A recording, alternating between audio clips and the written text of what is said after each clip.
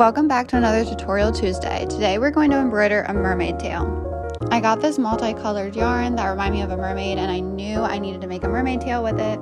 It just so happened that one of my customers ordered a mermaid tail on her sweater.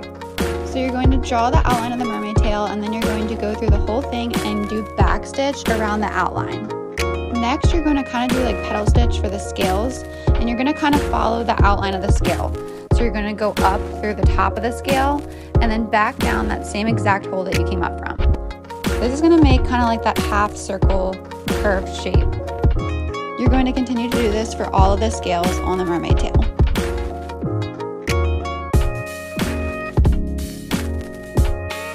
Next, you're going to do backstitch on the fins to kind of create some cute lines. And you can leave it like this, but I'm going to add some white accents, basically just repeating the steps that I just did. And here's what it looks like. I hope you guys enjoyed this tutorial, and I'll see you next week. Thanks for watching.